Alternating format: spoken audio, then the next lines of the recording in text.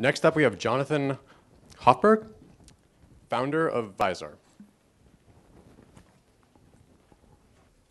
All right, thanks for bearing with us, guys. Can everyone hear me? Great.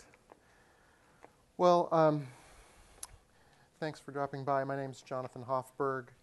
I'm the founder and CEO of Vizor.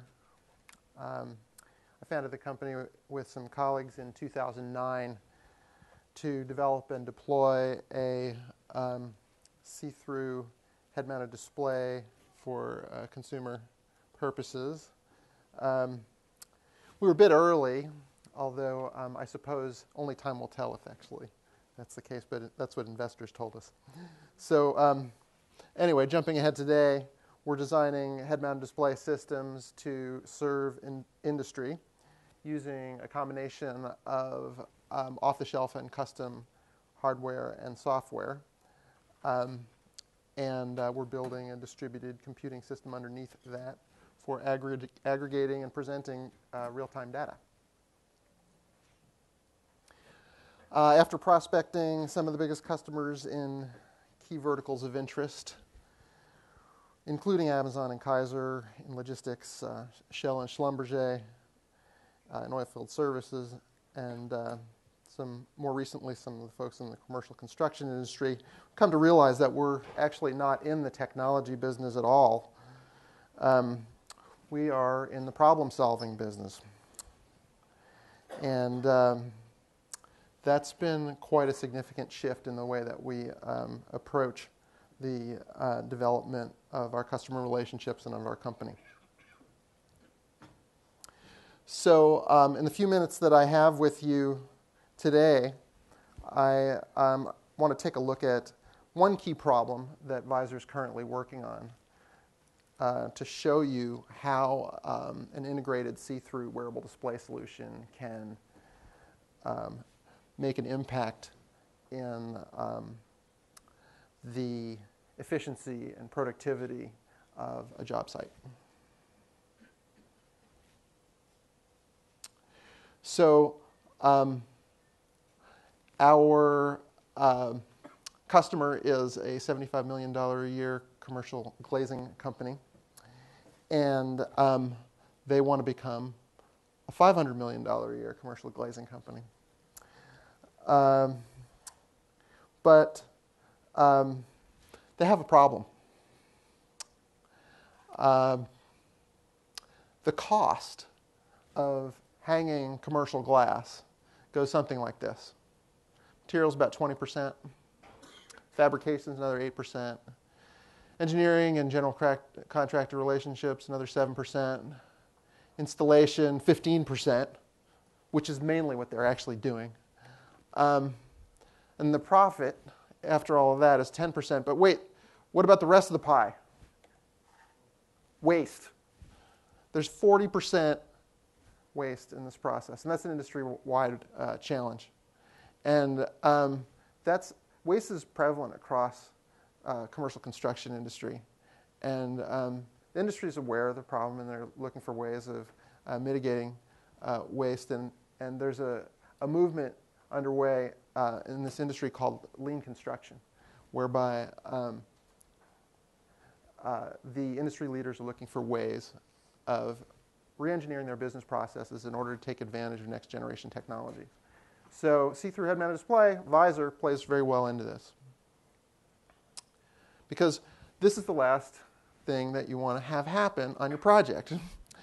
And a lot of times when you don't have accurate data coming in from the field on a regular basis, that's when problems like this can happen. And of course, this is a worst-case scenario, but it's certainly an apt visual for the kinds of things that we're trying to prevent.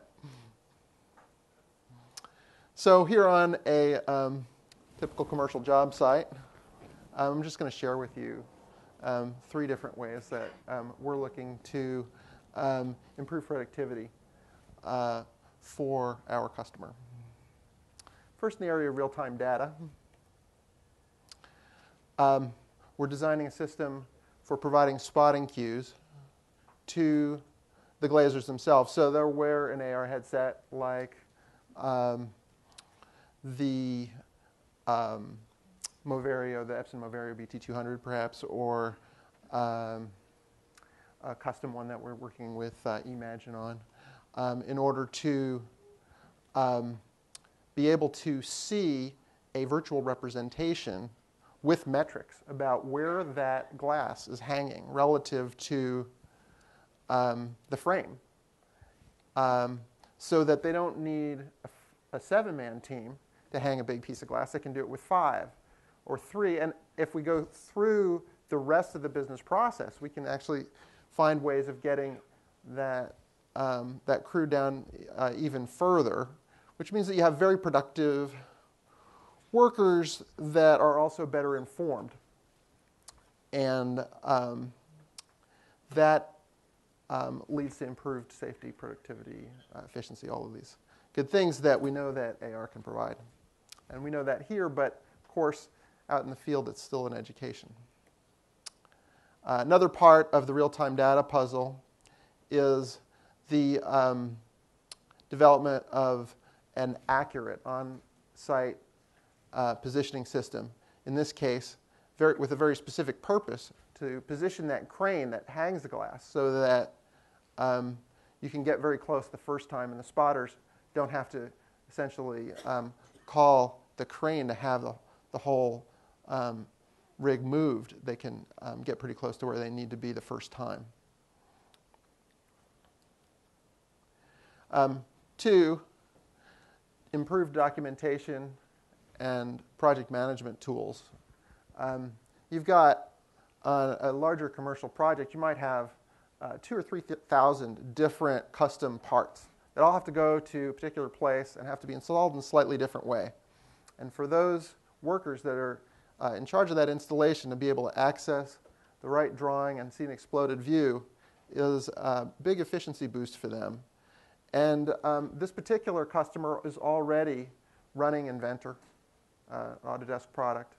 And so they have the drawings, but getting them out to the front lines is still a big challenge. And AR headsets offer the promise of being able to do that in a way that still allows them to be productive with their hands. Documentation, project management.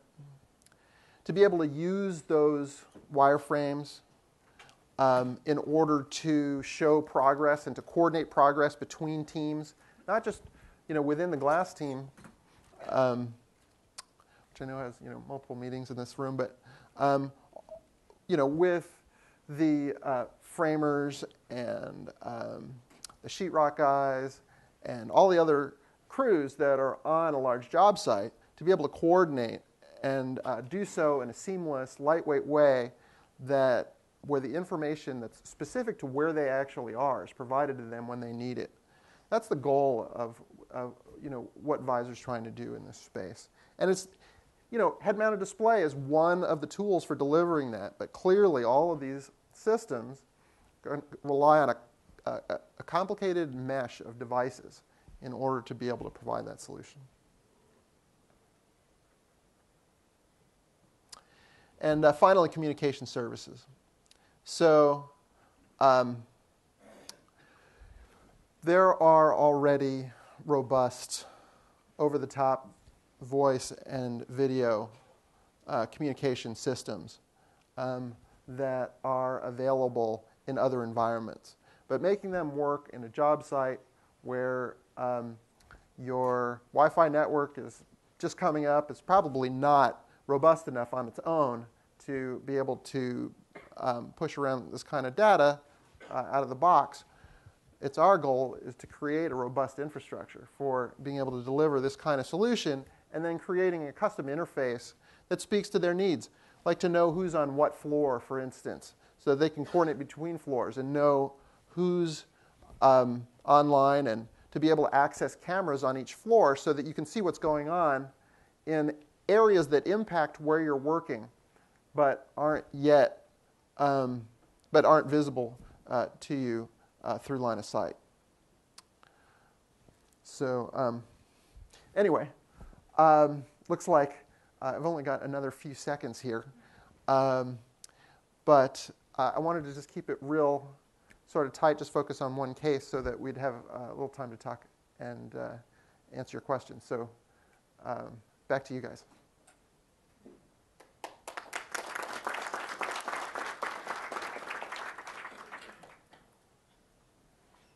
Questions, anyone?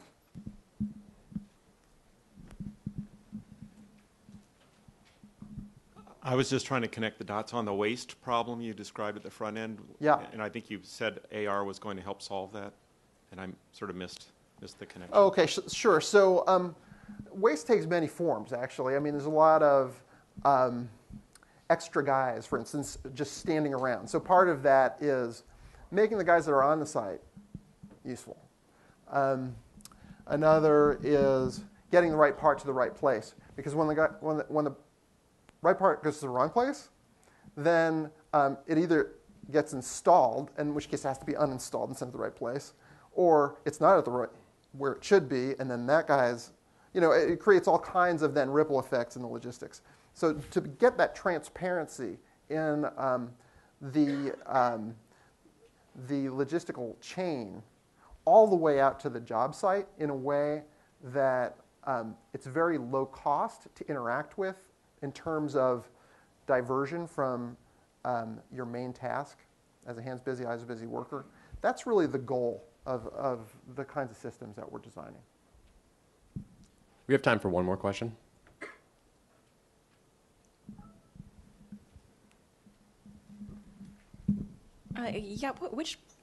You mentioned partnerships maybe with Moverio and some others. Mm-hmm. Which part of what you're showing is your secret sauce, and which part of it is integration with partners? Great question. So we are designing the connective glue. And like, for instance, in the case of Moverio, we're looking at developing a ruggedized shell, for instance, that would wrap around their existing optical systems architecture.